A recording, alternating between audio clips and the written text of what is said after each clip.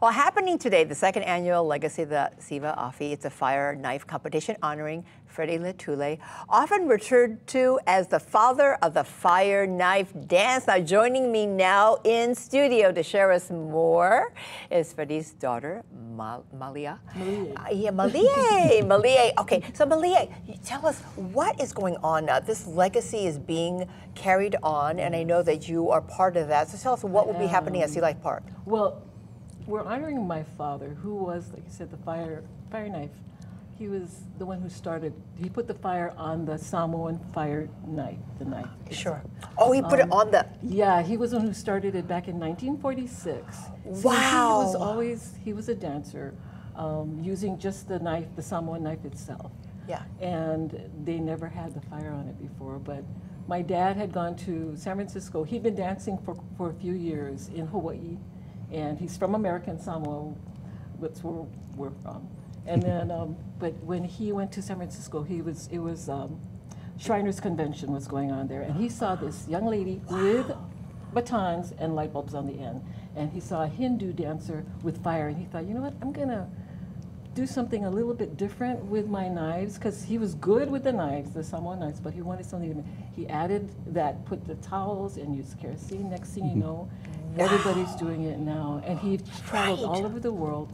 He went back to Samoa to help because the governor at that time in 1962 said, please come and help promote Samoa, American Samoa. So he did. He taught so many children, so many young people how to do the fire knife, took troops to the New York World's Fair in 1964 and 65, traveled the world, and he put Samoa on the map. Both Samoas, American and Western Samoa. So our father tonight, we are going to honor him by doing a competition among all these other dancers who some have competed and have become champions, like One. I was just going to say, One is here, a champion. So wow. Yeah. So tell us about that. How do you carry on that legacy, and how do you even go about aspiring to be a fire knife dancer? Being raised, my parents are alumni of the Polynesian Culture Center. So I not only witnessed, but got the honor to actually share the stage with the greats, such as Malo Seleni, Sialu Avea, So'otufanga, Achita Tafiti, Kulanga Tevanga, and Falaniko Vitali. So I first started competing actually in 1991, as learning the art. And after placing runner-up in 1991, I wanted to create a style that would honor Freddie Letuli as well as the Polynesian cultures by incorporating the different movements of the different weapons of the Polynesians cultures. So like the Tongan Kailao is where incorporating the dancing and the movements of, into my routine, along with the Maori Taiaha. And that's where I created the helicopter movement. So so you created your own movements. My own movements, yes. So many. Yes. That's the good thing about the competition, is that all these gentlemen and women that are doing the knife dance, they're adding their own creations, they're adding their own, like One was the helicopter, which you will see if you come tonight at Sea Life Park. Wow, I was just going to say, this looks like a great competition that I would love to be there. It's our second year. Last year we did it too, and this year we have 30 competitors. We've got seniors, juniors, and the keiki warriors. They're amazing, at least 30. And then we also have a couple of women that would be doing Tania So I did it myself. You did? My dad taught me when I was 13, and I loved it. And that was 57 years ago. Wow.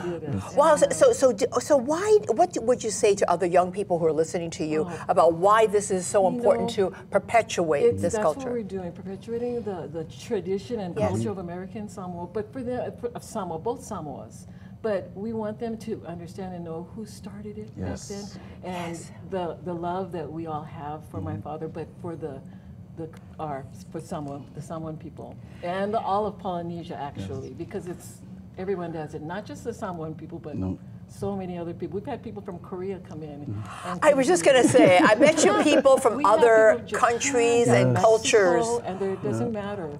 Yeah, because I have seen this in other countries and areas. Yes. So this is Exactly. inspiring others to be involved, not only of the Samoan culture, but also others. So what is this that you're sharing right here? Yeah, this book, my dad wrote it with my mom, and it's Oh a my Flaming Sword of gosh. Samoa. It came out a few years ago, the year that actually my dad passed away in 2003.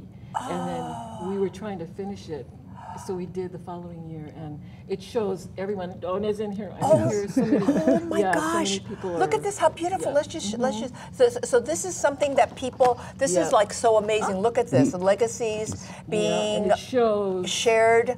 Oh my all gosh! the story of how it started, where my father, Wow. did it. So and if someone also- wanted to get a copy, is this like available on Amazon it or? might be still. They were selling it, so they might try Amazon. Okay, Yeah. okay, But it shows all about the history of it and all the people that performed with my father. Oh, He's been yeah. in the movies and that. Wow, So, what a legacy! Mahalo, thank you so Come much. tonight at Yes, such a Sea Life blessing. Park. Sea Life Park. What time? It opens at 4:30, but starts at 6. Please come. Yes. $10 a person. Yeah. Mahalo.